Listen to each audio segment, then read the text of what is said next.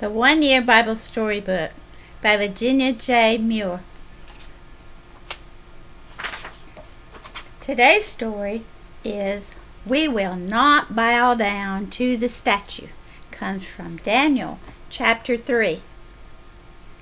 Nebuchadnezzar had become very proud, so he built a big statue of himself, 90 feet high and 9 feet wide. Then he sent his message to all the leaders of the country. When you hear the band play, everyone must bow down and worship the statue.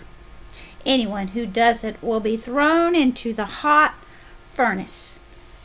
The band played and everyone bowed to the statue.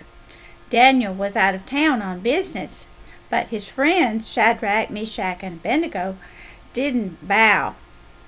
Can you guess why they didn't? If you said because it would have been like worshiping an idol, you would be right. They could never bow down to anyone except the true God. Some of the government leaders came to the king and said, "You know those young men who came as captives from Judah? Well, they aren't paying any attention to your rule about falling down and bowing to your statue. Are you going to let them get away with that?"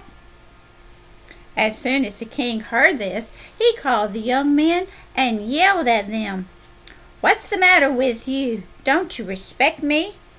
Don't you know I can throw you into the furnace?" They answered quietly, "O king, if you put us into the furnace, our God will take care of us.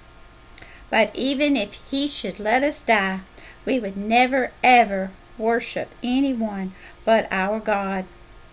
We will not bow down to your statue."